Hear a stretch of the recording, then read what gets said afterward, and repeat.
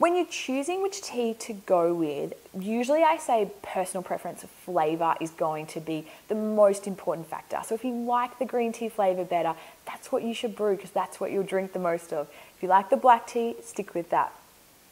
If caffeine is a concern for you or you want to keep the caffeine really low for children, green tea obviously has less caffeine in it than the black tea. So choosing to brew green tea kombucha is a really, really great option. I do find black tea sometimes can give a bit of a better fizz when we're doing our second ferment, but really both of them are incredibly effective. So brew the one that you like the best.